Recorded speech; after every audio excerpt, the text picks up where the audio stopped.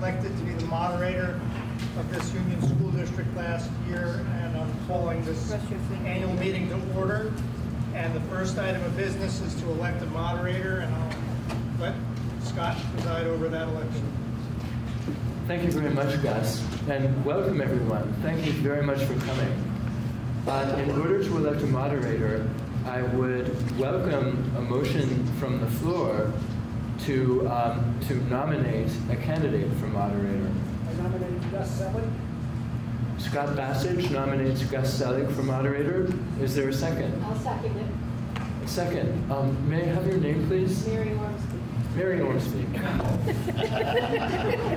Trick question. It's been a long year. Very true. Are there any other nominations from the floor?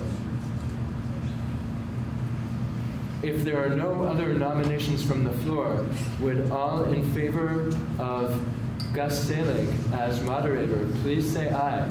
Aye. I guess that does it, Gus. You're elected. Thank you very much.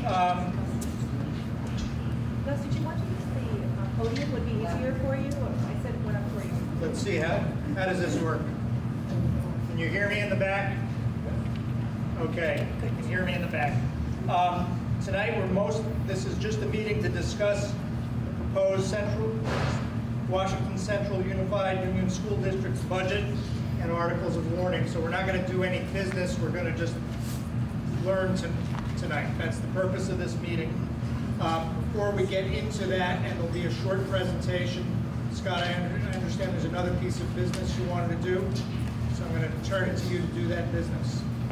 Once again, thank you very much, Gus. Just so that you know, I've been wondering ever since I was made chair of this board, what, if any, perks there might be to compensate for the multitude of hassles that accompany the position. And finally, on the very last day of this currently seated board's existence, I have discovered it, and that is I am able to preside over, first, a Thanksgiving dinner of sorts, or maybe a dinner of Thanksgiving, and now this meeting and a chance to present at least a small token of gratitude to those among us who were precursors of this board and who remain friends and valued colleagues, neighbors, fellow citizens. So if you will permit me, I don't plan to take up too much time, but I don't know if Will Baker is here. Will is not, but Ruben, may I invite you to come up?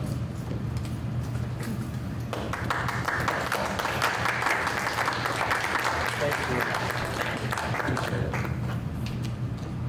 you. Is Karen Bradley here?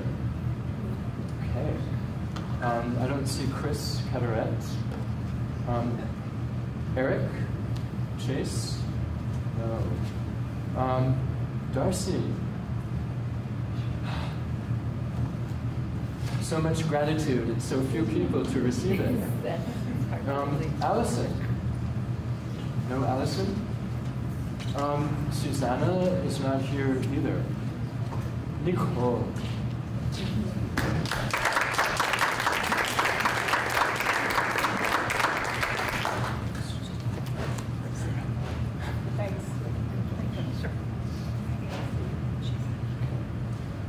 Alan Gilbert is not here.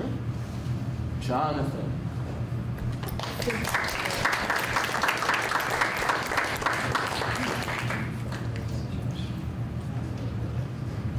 Stephen.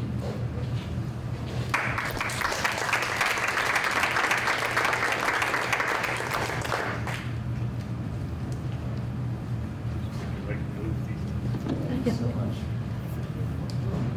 I might add that another great thing about this experience is to see that there's a fairly high recidivism rate among former board members. So, Caroline.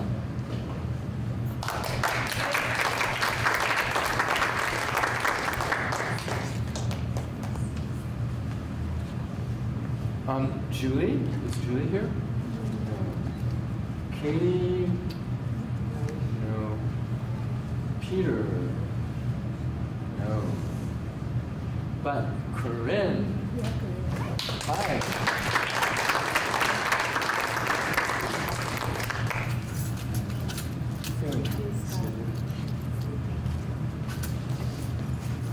Brian? Chris? Winters? But Carl Wiki is here.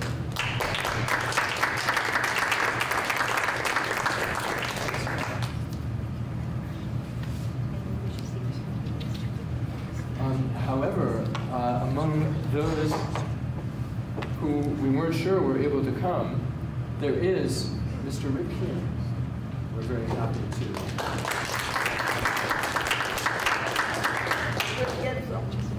You get my autograph, Rick. That's worth more. Well,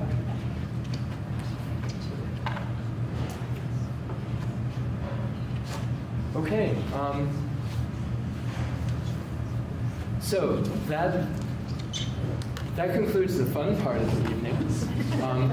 Now, the next item on the agenda is to discuss the proposed Washington Central budget. Gus, is this something I should be? You can take, whoever's going to present this, want to go to it. Okay, thank you very much. So, this session is, essentially we have teed up a budget presentation, but I think many of you are already familiar with the budget or have other issues that you'd like to raise.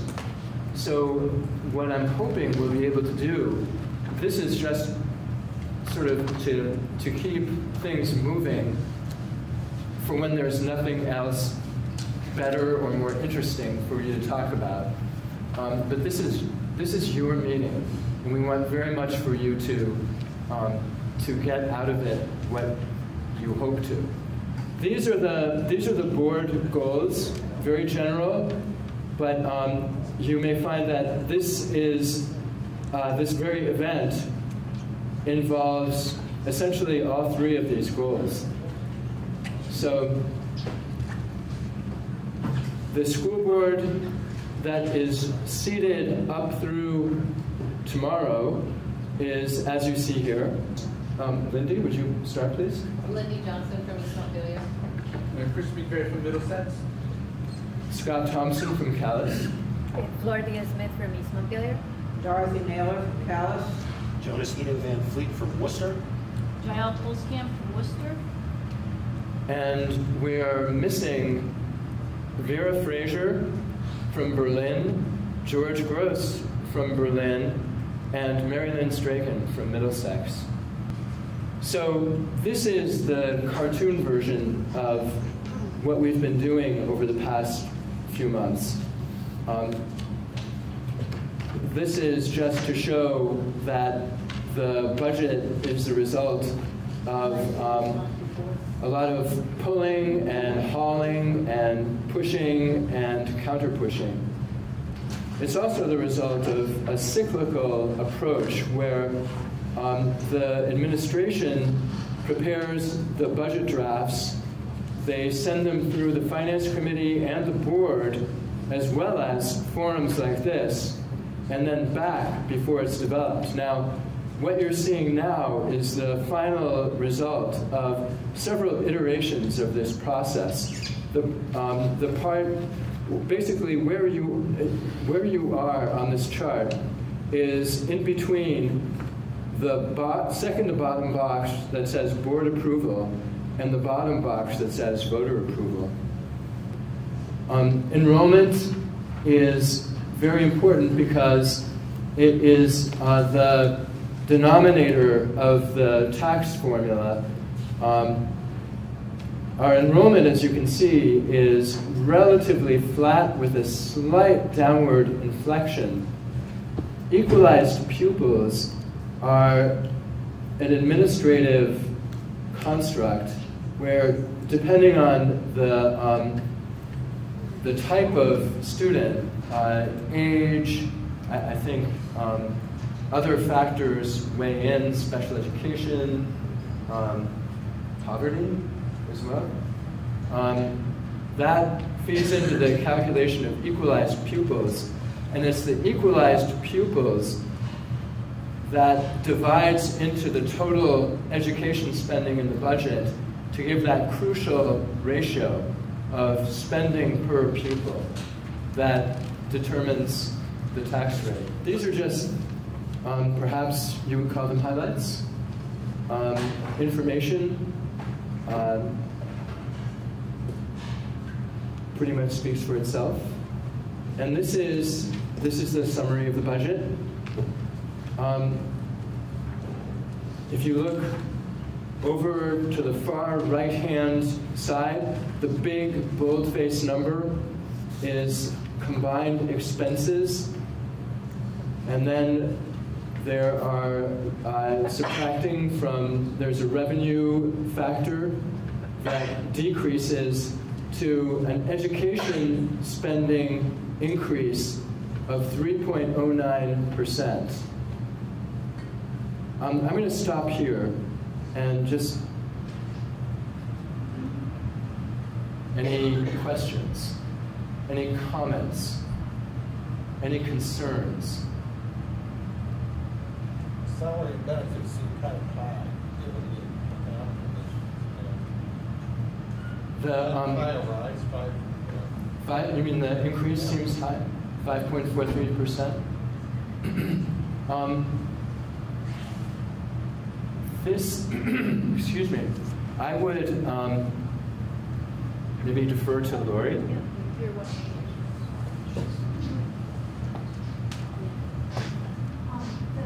salary and benefit increase isn't just a salary and benefit increase, it's also staffing changes.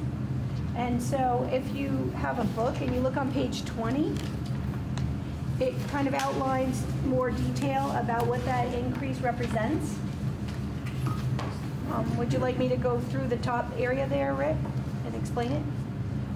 Health inflation is going up 12.9%. We have about a 1.18 to 925, 3.49% are negotiated costs. And you can see the staffing changes below that represent 1.94%. And those are primarily in special education with reimbursements.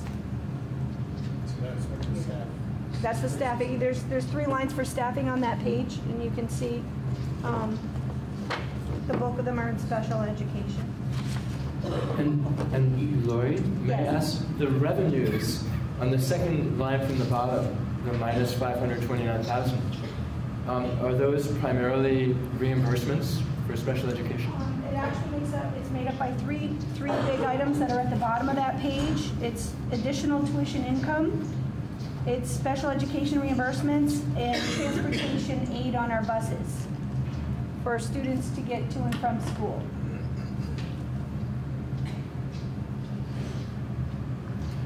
Thank you very much. Is my mic working okay? I got it. I'm not going to talk to my mic. People can hear you. I'll shut it off for now. Corinne? Since something is being said about staffing, I've already brought it up to a couple of people, but I was really disappointed that salary staff information wasn't included in the annual report. Most of the towns have been including that information in their local town reports, and to not have it when 70% of the budget is staffing was very disappointing to me. And now I requested a copy, which I got, but apparently there's some reticence about posting it with the other budget resources online, which again, is $24.5 million of the budget, and it seems like that should be available to folks. Thank you, Corinne. Can people use the mic when they're speaking from the audience? We have 2 mics over there. One could stand up when you're speaking. do in the minutes, that would be helpful. Don't mind if I suggest that? Of course, no. Or we could move it over there, that would be helpful. It's all wireless, so anywhere.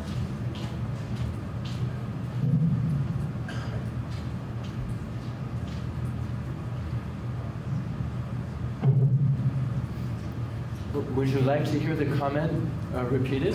Yes. Corinne, would you like to? Use the microphone to it, so everyone can hear you. Thank you very much. I said that, can you hear me now? Yes. Since we're talking about staffing, I was very disappointed that in the annual school report that a list of staffing information was not included. It's been included in local town reports, and even though we're one district now, it is something specifically in Berlin. Our voters have voted in the past to have that information included. It makes up 70% of that $35 million budget, which would be $24.5 million, and it seems like that information should be available to folks. I did receive a copy when I requested it. Central office seems a bit reticent to post it on the website, even though it's been in town reports and posted on websites before. And I hope that can be rectified again. It's a large chunk of the budget, and I think people like to know where the money is going to. Thanks. Yeah. Good. I'd also like to invite some of my colleagues on the board, if you have any comments that you'd like to make at this point, as this chart is shown. Anything that you would like to highlight, or? I guess I would just want to thank the administrators for all the work, because they've been working on this since September with us, and this is the 6th draft, I think, that we've worked on. So just to say that when we have all the public with us. Great. Thanks for that. Anything else? Should we proceed? Kimberly has a question. Oh, I'm sorry. Kimberly. Hi, Kimberly Jessup, and my question is, now that this is a unified budget, can somebody speak to how the infrastructure, construction, depreciation costs, etc., are addressed? It looks like there was a transfer from the capital fund to offset debt service, but I'm just wondering now what the prioritization process was in terms of building this budget for all the disparate parts now becoming one.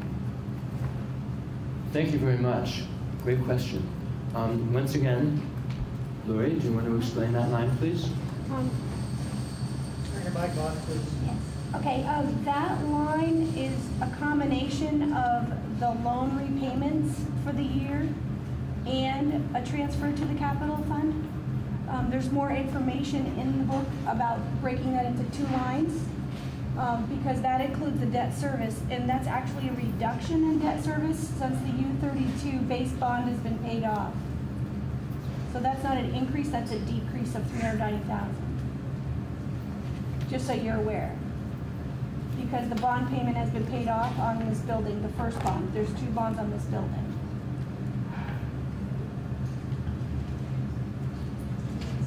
Thank you. What I'm also just trying to get at is, given the different elementary schools having different needs, how is the budget going to address and prioritize among those needs?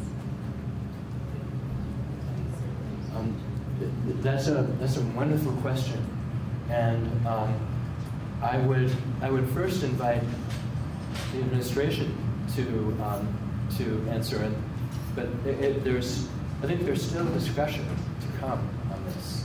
But okay, so when we for this particular year, we have a couple sets of funds going on. We have the money that came over from the existing buildings when we merged, and that money is separate and distinct by building. And then we have an amount in this budget that is going to be appropriated based on a plan that the board had reviewed and authorized.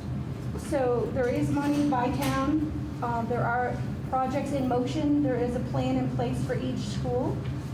The board received a summary of that over the last few months' meetings. And that, we're kind of catching up with that. Where we are going forward is we're developing a plan for the future. And we've been working on that as an initial stage for this year. But right now we have approximately 15 building projects for improvements going on this summer. So if you'd like a copy of that, I didn't bring it tonight, I don't know if anyone did, but we could email it to you. So at least you would know what was going on at each building for this year. But there's about 15 projects I counted, some are smaller than others. Okay? Thank you, Lori. And there's, one moment, Corinne. There's still the unresolved question of distribution of debt service from pre-merger bonds that it hasn't yet been, we haven't yet figured out how to account for that in the grand scheme of things. We're hoping that we can maybe make some progress on that.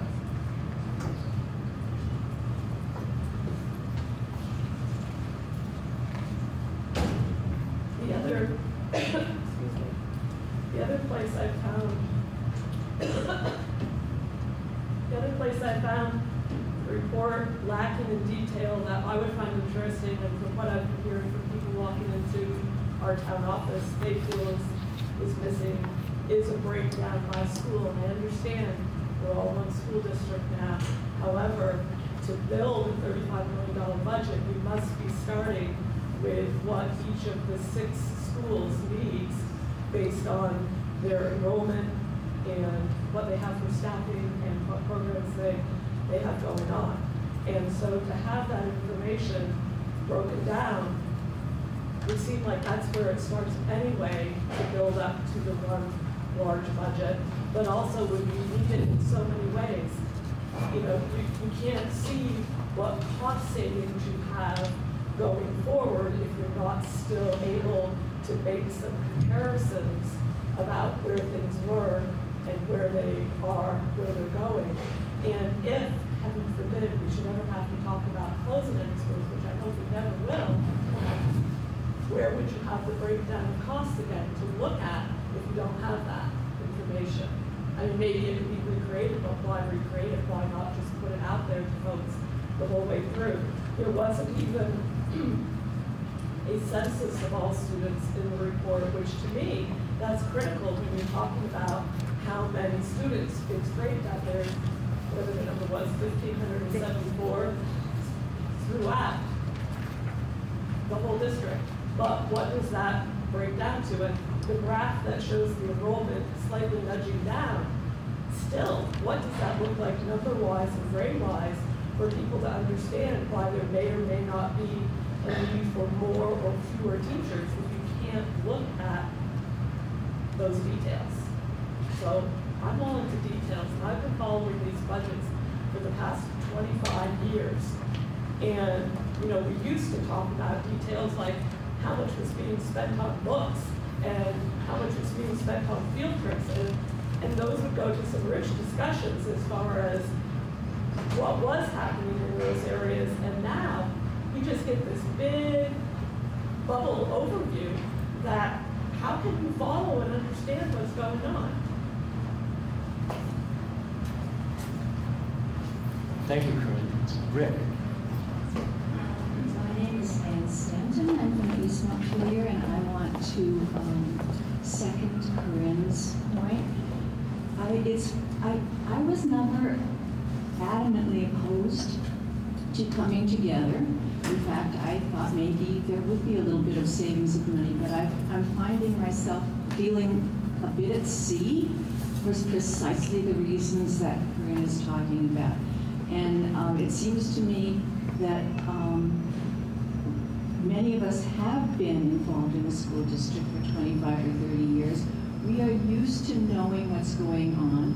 We don't have children, small children in the school anymore, but we're still deeply interested in it. And I think there's no better way to, what shall I say, to turn people away from interest in the school district as a whole than to show everything at 30,000 feet. if we are going to keep a sense of our schools, we need to have that detailed information. And I don't know, maybe it's too expensive to print, but it should be at least available online, and there should be paper copies for those people who don't have a computer facility. So I too am very disappointed. I thought it was a slick production, but it didn't tell me anything. Thank you very much, Anne. Rick Keene from Calais. I'm flirting with that. And this was Act 46 after the initial claims that this was all about cost. And then it turned into this was all about equity. Well, we need to have some checks and balances on equity. And we are only getting this 30,000 foot look. And we've broken these budgets down by school for forever in the past. It's not a lot of extra work to do this and maintain that. And it's a way we can be looking at what's being invested in schools versus performance, these students coming out of those schools. And I really want to see this. I believe in that, trust but verify, because we've led astray a number of times in the past several years. And I don't have great trust. I want to see details in these budgets, and I want to see them by town. So that, thank you. Thanks, Rick. Can I try to? I don't know that. Can you hear me? I don't know that I have all the answers that you're looking for, but what I can tell you is that the budget is built in what students need, right? So this budget doesn't cut from the instructional pie, and what we're really trying to do is build in our multi-tier system of supports. So what this budget represents is investment in educating teachers. So the word is professional development, and we're investing in tier 2 interventions, which is when you give a child at least 6 weeks of like a quick extra on math or literacy, you make sure that kid is not going to go into needing special education. So this budget represents the use of best practices to bring student outcomes up. So it is built. So it's hard to break it out in buildings really, because what it is how do we take care of all the kids at different levels, right? The high school has different needs, the middle school has different needs, and each of our schools has different needs. But how do we haven't had completely the equity conversation among our board. We haven't had that conversation, but this budget started at that level. So all of our principals collaborated to make sure that we were going to have best outcomes for kids, which is what we are all here about, right? That's all I can offer. Rick, you want to speak again? I do. So right to that point, I get that. When I was as board member before, I was privy to those conversations as well, and I've been in a lot of our meetings here. What I don't, we talk about trainings, what I want us to be able to do is look at performance in these schools. I want to see if you've got lower performance coming out of the schools. I want to be able to verify that we've actually got more of the right kind of resource going to those schools. I don't need infinite amounts of detail, but I want to have something. I don't want this big gray box. I'm 61 years old, and I've watched this all my life in politics, at every level. The public are paying the taxes, and we support the schools. These are our kids, our community kids. This is our community. These are our communities. We want them to be strong, but we will do our due diligence to look at that and make sure that's happening. That we expect to have that kind of information, that kind of detail. There are a lot of important points being made here, and one thing to realize is that with the merger, we now have a $35 million budget. That puts us pretty much comparable to the Vermont Agency of Commerce and Community Development, which has about the same budget. So basically, we've become a public bureaucracy. And in order to, and we're functioning that way. And maybe there are ways that we can can get into those details so as to make sure that we don't turn people off or don't alienate them from their connection to their schools, which is part of what keeps them alive and vibrant. But please, as you come up with these comments, they're very valuable and appreciate them greatly. This is the pie chart that shows essentially the distribution of the 35 million throughout all 6 schools in the central office. As you can see, almost 3/4 is already salary and benefits. And even in some of those smaller pie slices, that money is also going to pay people. So this is an aspect of the budget that I think is important always to bear in mind, that this is an economic engine for our region, for our communities, that the people who get paid from this budget are actually paying back into our communities in all kinds of different ways. So there's a real multiplier effect that I think redounds to the benefit of all of us. And this is just looking at changes in the budget from this year to next year.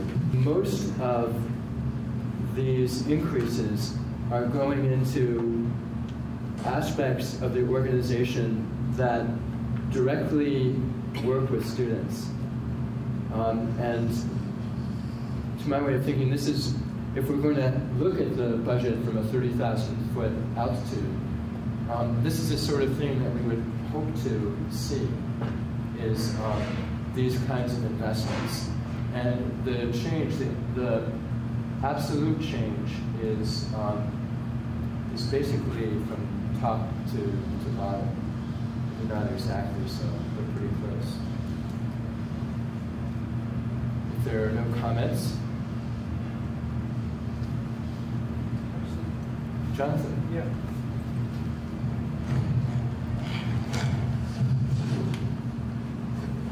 I just had one just concerning the food program support. As I think many of you know, or some of you know, I've spoken in the past about the idea that our community ought to provide breakfast and lunch for all the students at no cost. I still think that, I still believe that. And so I would be interested in knowing what that number would be. And I realize it's a projection, and I'm not asking for that obviously right now because this budget's already been passed, but that in future budgets or in development of future budgets that number be researched and determined as to what it would cost our communities to provide. And it may not be French cuisine by any means, but if kids can come to school and have a good meal, a healthy meal at breakfast and a good one at lunch every day when they're at school would be, I think, a monumental support for our kids and our families here. So, and it would be truly something that the nation would look at as a wonderful thing. So, and I think it could be done. I just don't know what that number is. And I know it's a lot more than $150,000. Thank you very much, Jonathan. I don't have the number here tonight. We did it, Sorry. yeah, we did have it. So these are the tax rate projections based on the budget that you've just been looking at. And you can see for your town where it comes out. The major changes in our tax rates were from pre-merger to this year, first year of merger.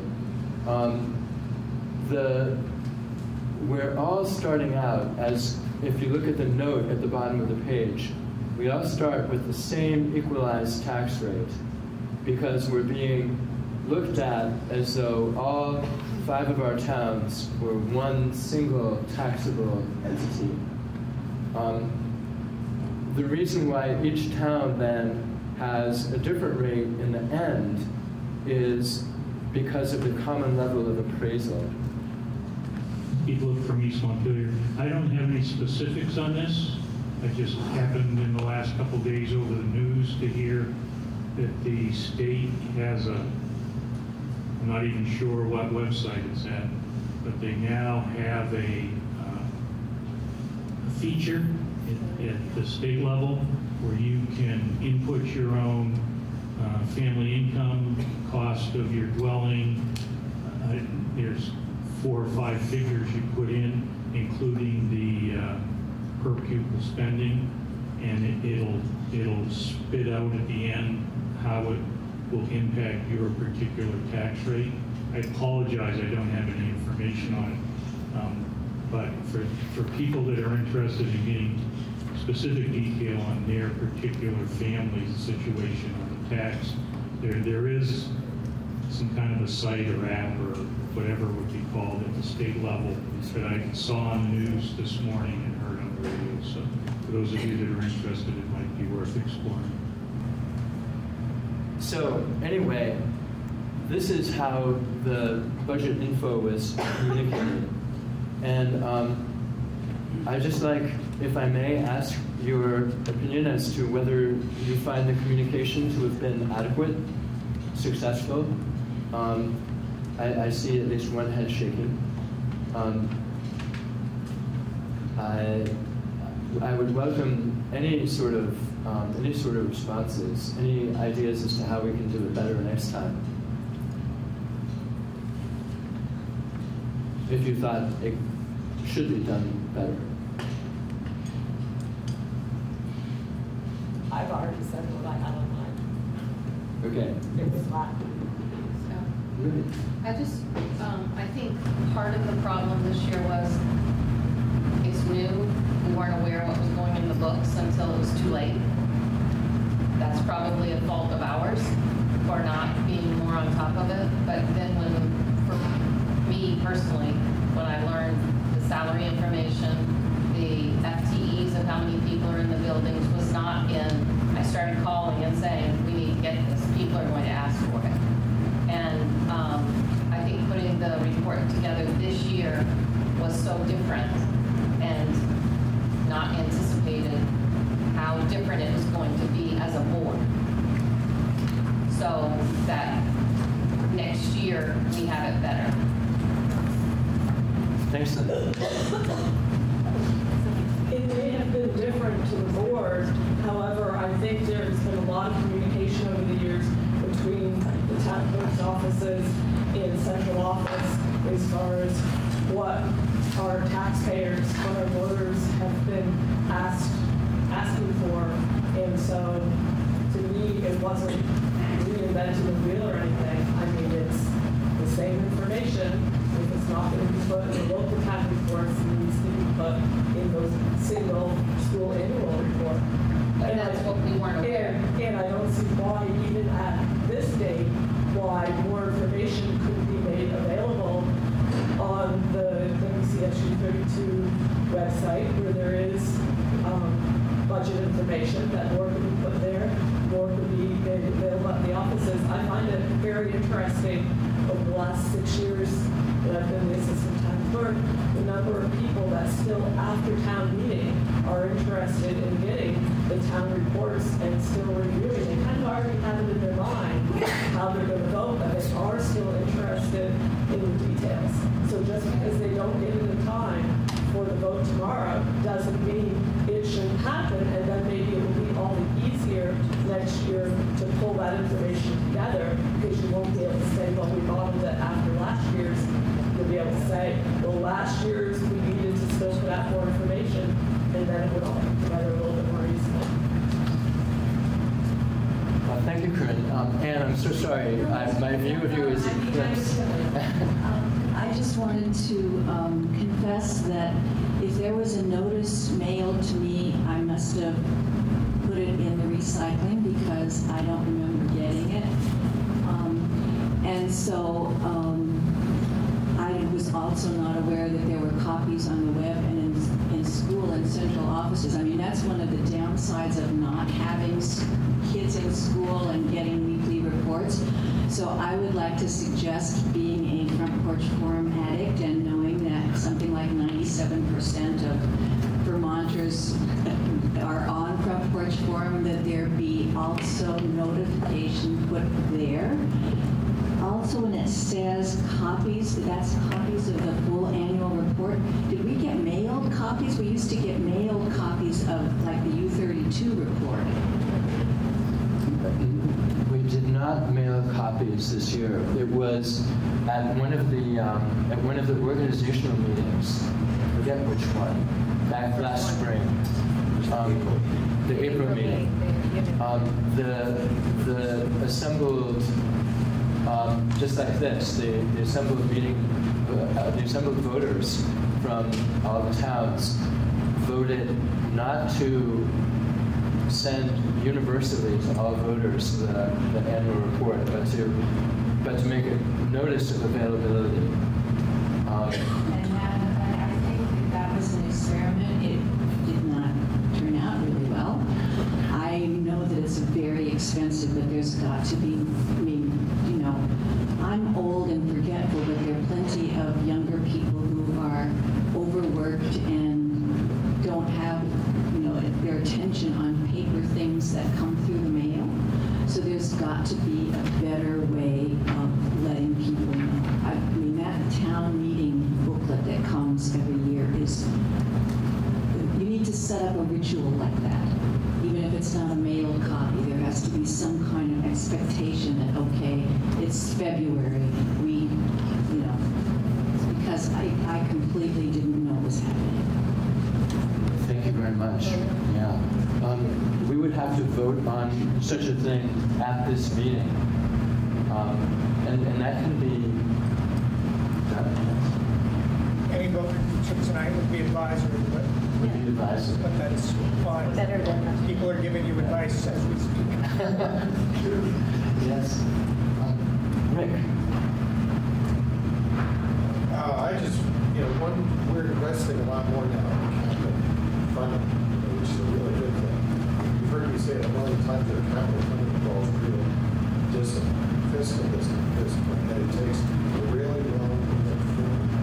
And I would really like to see detailed reports on what those expenditures are planned and what is actually being taken out. Because a big problem with capital funds is that they turn into slush funds if they're not very tightly managed. And then you're defeating the purpose of the capital. That's happening in counties. And so you need to really, that needs to go in front of the public. What is that money being spent on?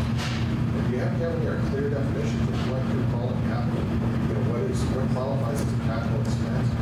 What is an operational expense? And I think that has got to be very public and very visible. And it's got to be clear. People will judge themselves. Because if you don't, it's just a backdoor way of increasing the tax load. That will destroy it in the end. So. Thank you very much, Rick. Maybe we'd like to talk about the capital fund as we move forward. I want to make sure that any tax increases that Can you use your microphone? I don't think anybody can. Can anybody talk about the capital plan and the facilities position? But we can speak to it. I can speak to it a little bit. I want to answer Rick's concern here and make sure that any tax increases that request are coming directly in the front door. Yeah, I'll start and then Lori can fill in anything I overlook. So we have been discussing the capital plan since the summer, really. And as was stated, we have funds that were set aside previously by former school districts that are going to be utilized only by those schools for work. It's a set-aside fund. We have also district-wide funds. And the board has been working, both as a finance committee and the full board, to look at preliminary plans for short-term capital expenditures and long-term capital expenditures this year. We invited or contracted with an architect, an engineer to help us set aside a fairly detailed list, which was discussed by the board on at least 2 occasions. And then most recently, I believe it was in our last February meeting, the board approved allocations for summer projects, including how we're going to spend existing and set-aside funds, school by school, with details about what each project was. We have as yet to complete the long-term capital project plan, but that is stage 2, and it will require more conversation about funding and resources. But it has been a very prominent feature of the board's work and the finance committee's work over the course of this year. Would you like to add anything to that? Oh, right. And one of the things that the board had asked us to do was to also have an individual to oversee the construction projects. And Bill Ford, many of you may know, has been our clerk of the works for almost every school.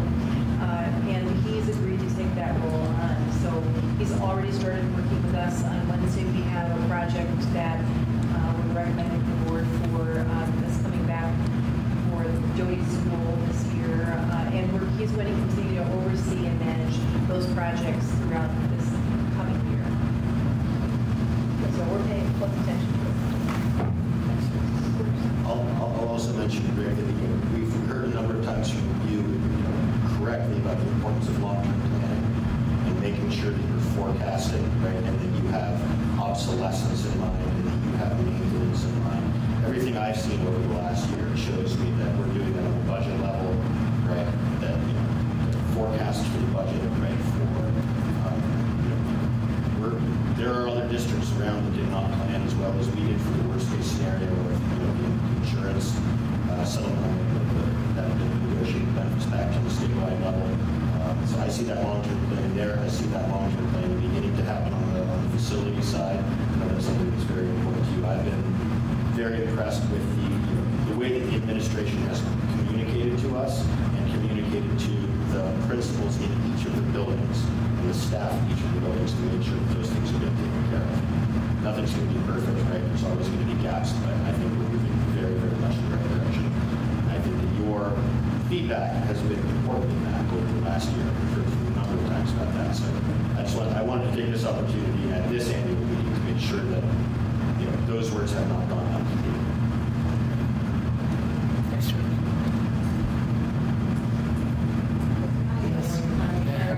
Pat McDonald from Berlin. First of all, I just want to thank you all. I've come in and out of meetings, and to even just get to this point, you all have done yeoman's work.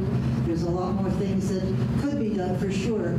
But I think, as Rick said, when this started in 2015, the emphasis was on cost savings. And I think we all know that. And somehow over the years, it seems to have gone some other direction. And I'm wondering what the board is going to do about saving costs, because I'm looking forward to it. And I don't know whether you've got a committee, you've got some expertise here that could look at what we're doing going forward and save us money, because property taxes are out of sight.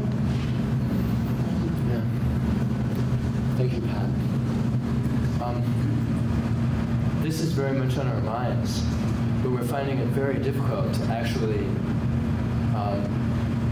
cut costs. There's a natural tendency, because of the expanding needs that we're encountering.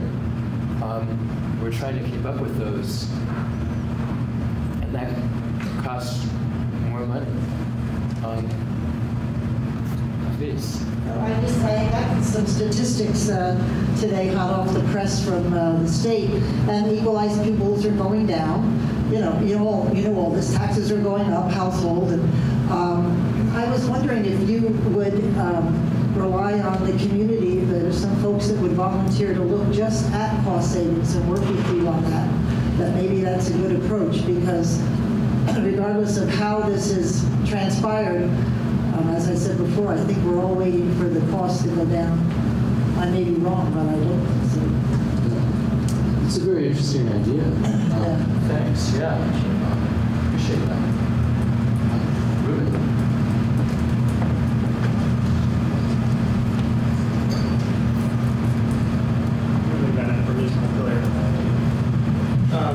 So I'm sort of reflecting on this, and then your question prompted me to stand up.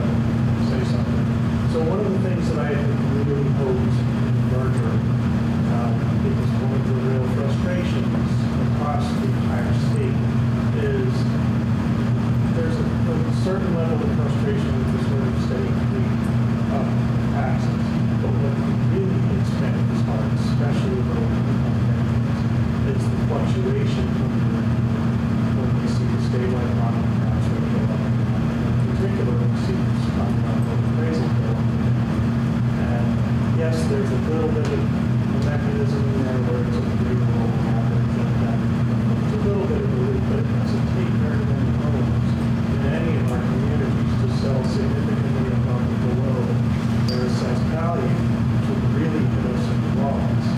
And one of the things that I was really hopeful in the lead up to the Act 46 merger is one of the things that we could have done is merge all of our appraisals into one district. We didn't even get to that conversation. And I was a huge disappointment because that one protection would then take all of our 5 towns, put it into one group with a 3-year rolling equity. So now you've got a much bigger ship and a much bigger brand, which is a lot harder to tilt around with a sale here and there. So that's just something that I would encourage this board, and I would encourage us as communities to be talking amongst ourselves, because that is a very well-defined and finite way that we could have some actual influence on how very our property taxes. It's completely off to the side of the question that you just asked, which is about cost savings having been reported and considered to be exposed. I'll tell you that the need farming strips is there, and that you basically have to get it to students in order to really save some money. But maybe this could be supported.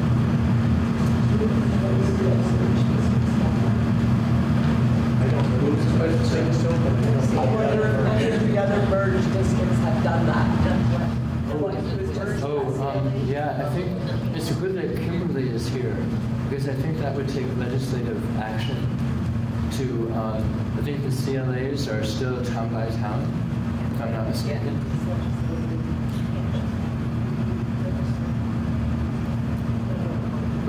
But it's, it is an incoherence in the merger, as you point out, Ruben, that we're supposed to be one district, and yet we're being treated the old way, basically, for CLA purposes. And I might, would it be okay if I were to, there's one potential write-in candidate from Berlin who is here. Is that allowed at an annual meeting? I'm not sure, but the candidate who stands up and identifies themselves, takes stop here. Very good. I guess that would be me. I'll say something brief. I've served on the U32 school board for quite a while, 10 years I think or so. Took a little hiatus for about a year, more or less, but I'm going to be asking folks to write me in for the 2-year term tomorrow. I'm Jonathan Goddard from Berlin. Sorry, I didn't introduce myself earlier. So I'd be very interested in serving again. And we already have a little flavor of what I think is important from my comments earlier. But I feel very strongly about the school, about the district, about the people here, about the kids particularly, and the families. So I would appreciate it if you would consider me tomorrow and bring me in, if you would, for the 2-year term for the program. Thank you. Thanks so much, Jonathan. Can we spell your name so we can tell people from? Yeah, so I'm not affiliated with Goddard College, but it's the same spelling, G-O-D-D-A-R-D. So, thank you. We're with Goddard Space Flight Center? I don't think so.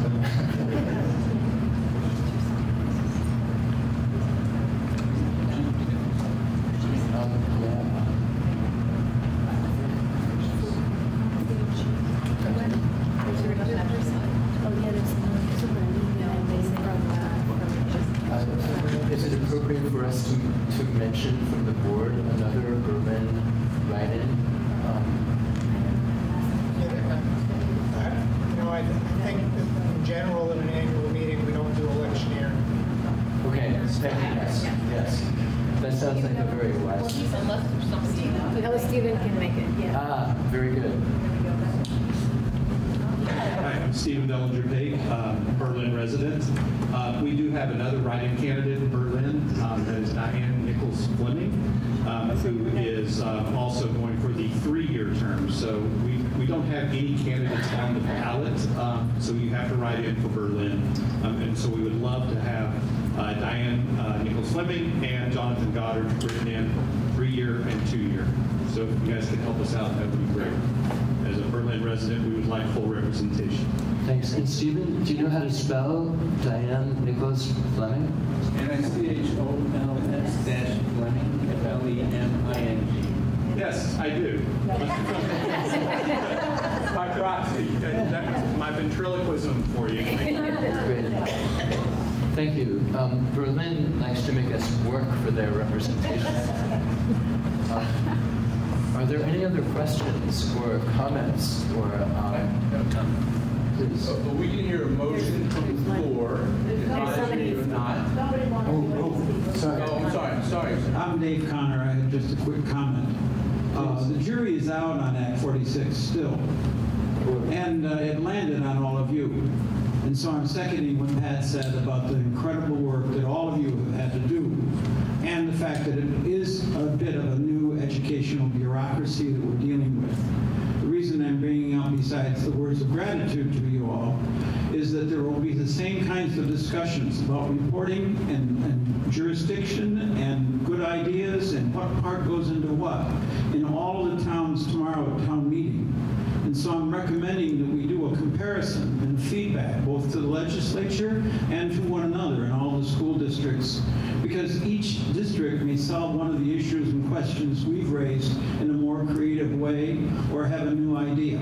So I hope that when we decide how we will proceed and what next year at this time it will look like, we're benefiting from the mistakes and the hopes and the ideas of the entire state.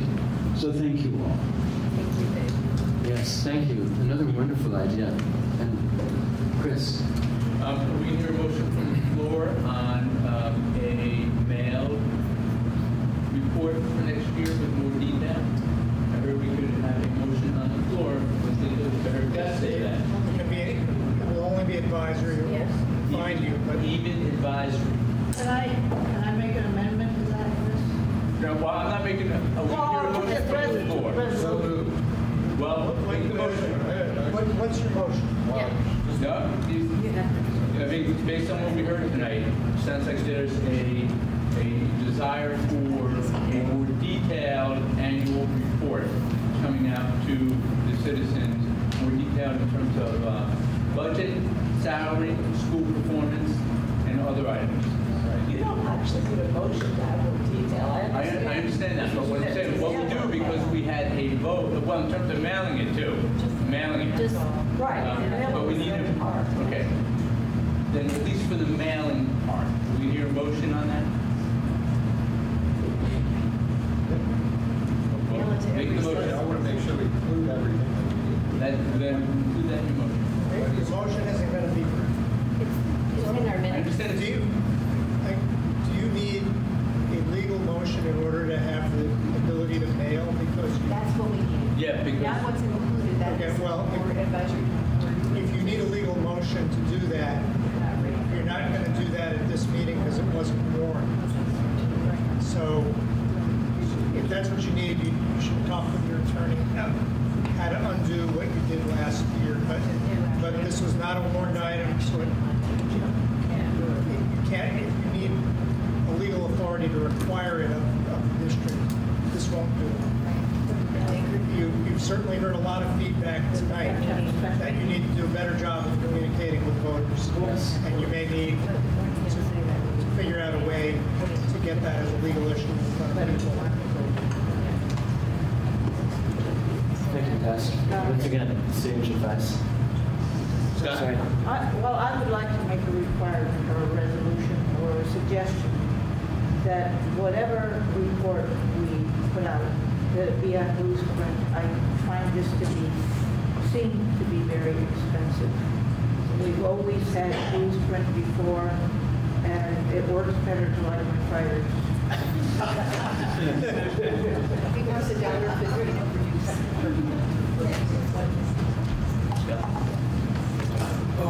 right. Rosemary Morris, Berlin Town Clerk. May I make a suggestion that we go back to putting it in our town reports? Just get it to the towns before the town report goes to press, and it can go in the annual town report in all 5 towns. And almost everybody gets those if they come into the office or mail them. You wouldn't have to do a mailing. They can get their own town report. Yeah. Thank you, Rosemary. There's sort of buzz up here about there being some logistical issues to reckon with, but we've noted it, and thank you very much. Yes, Nicole. Just a note on that. I'd like to know the cost, I guess, if we were to mail this all out again, how much that would be, and if we can have maybe other ways. So, I know you're doing digital, but maybe not everyone's digital, but there's some other way it's more cost effective, because I know it's expensive. Yeah, We're talking about kind of costs. I can say that it costs $1.50 to produce this. The mailing would depend upon the numbers of individuals and the bulk mailing costs, and I don't have those numbers with me because we did not mail that document. So it would definitely be something that the board would look at for the future.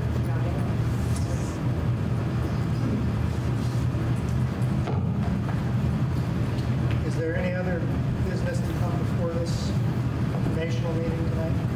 Pat? Pat McDonald again. I don't know if this is appropriate, Gus, so you can stop me. I went to the Supreme Court hearing in Middlebury and watched David Kelly perform miracles. I hope that we all will do something for David Kelly, who has spent his entire last couple of years free for nothing. And what he did in front of the Supreme Court, it just blew me away. He was spectacular. There's a few of us that were there. And I would hope the board would start something so that we can all thank David appropriately. That's beautiful, Pat. Thank you. Thank you. Is there any other business? If not, a motion to adjourn would be in order. Someone would like to say something? May I solicit opinions from the meeting? I can't hear you. May I solicit opinions from the meeting? Solicit. May I ask a question of the meeting? Sure. We have the most engaged members of our communities here.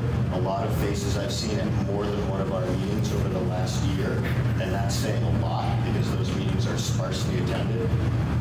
It's pretty clear when we went through the list of district priorities, right, and number 1 was broadening communication with the community. I'll admit that that's something that I fell down on. I have not been, I want to thank Dorothy for putting together the summaries of all of our meetings that she sends out to all of us to post on Front Porch Forum. That's why they all look the same, because Dorothy's done the work. So thank you, Dorothy. And Mary Lynn. I understand that there are parts of, there's information that people wish was in the report, right? And the report was more easily accessible. But we've done a lot of things this year, and I don't want to let this annual meeting go by without asking you folks about some of them, right? So some of the things that we, in no particular order off the top of my head, right, we have addressed the challenges, and I give a lot of credit to Stephen and Jen, who's not here today, but a lot of work has been done on the proficiency-based graduation requirement. There was a real tough meeting about that across the hall a few weeks ago. I'd love to hear what people think now that we are deeper into college admissions. The policy committee, by law, we had to pass all of our policies straight up at the beginning of the year. Chris and the policy team have done a lot of work, and there have been some important policy changes made. We've talked a lot about social justice. We've talked to the administrators and the principals about trauma-based, trauma-informed practices and how to support our populations that are dealing with a lot of trauma. We have discussed the price of school lunch. We have had conversations about equity. There's been a year-long conversation about how this board organizes itself and how we integrate into the community more, right? And I'll keep going back to these Venn Venn diagrams of communities and stakeholders who are, we intend to share information and create, keep information moving horizontally and up and down. There's a lot of other things have gone on, but I would just, I'd love to hear from you folks about. I'll also go back to October. We saw some initial test scores in math and reading. There have been a lot of conversations in the board, in public session about how we're teaching reading, how we're teaching literacy, how the changes to special education funding are going to affect us. And before we break this meeting up, I would love to hear from you folks some more, right? There's a whole lot of topics for conversation there. And we are here to listen to that. I hesitate to say this because I know how hard you all work, but I continue to be impressed by Dave Iacoboni's report on Front Porch Forum from the legislature. I really would like to have our school board members give us a personal report that is along those lines. Maybe you could alternate different months, but I've appreciated Dot's summaries, but somehow it feels more like an outline, and I would like to have the feeling that somebody is talking to me and telling me what's going on the way you just did. I'll say that that's been difficult to do, trying to put out communication that speaks with one voice, right? Because, I think we do agree on most of our stuff here. It has been difficult to get centered around one voice. The open meeting law makes it difficult for us to get together when we're not in open session and talk about that kind of messaging, but I hear that loud and clear. Why does it have to be one voice? I mean, these are our elected representatives to our town. Because I don't want to step on Jael's toes, and I also don't want to step on Scott's toes. That's my honest answer.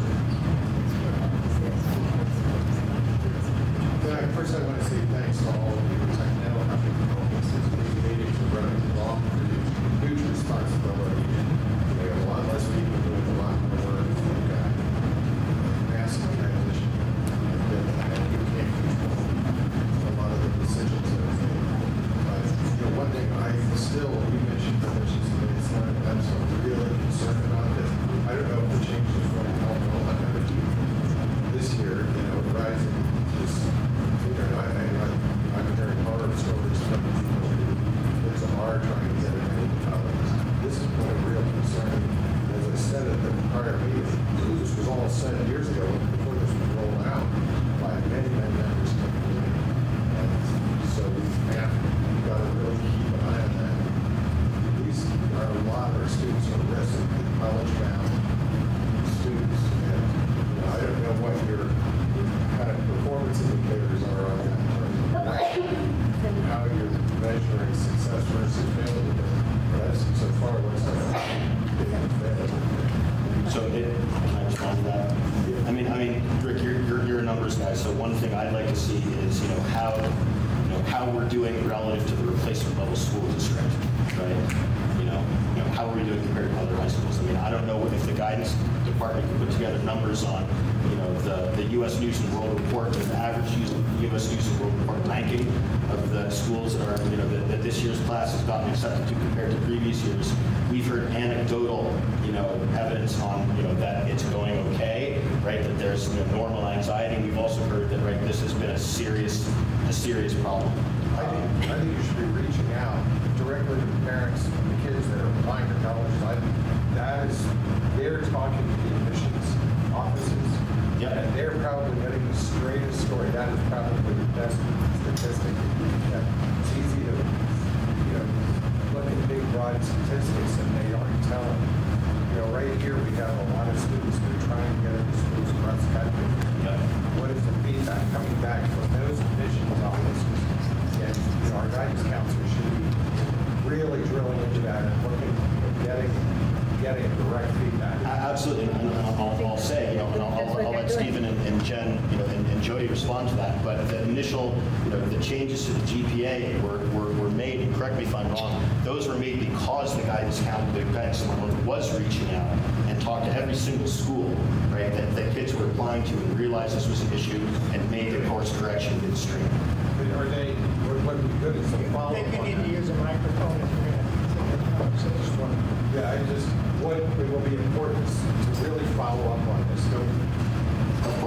get this right, and we can't make a mistake on this, because we can lose it. Every year, it's another generation that we really set back. So I hear that. There needs to be a good continuous loop of conversation until we know that those schools are comfortable with what we're doing. We can't let up pressure on that. It's Of course.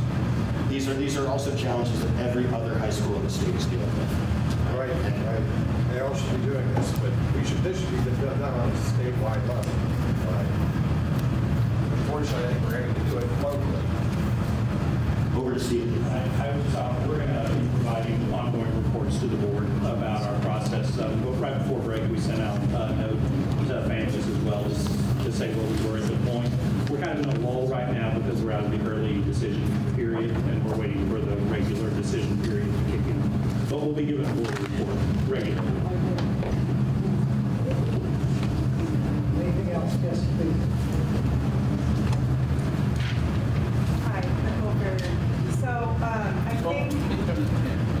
think when it comes to proficiency-based learning for parents, we need to really communicate to them better. Maybe each school could have some sort of session where you have parents attend and explain more, because it's very confusing to me. And I come from a huge school district in California, so I'm used to seeing like concrete numbers and not concrete. A lot of it's like very ambiguous to me, so I want to make sure too that my kids succeed and that they're learning and that they can help kids everywhere too. So I'm sure other parents will listen.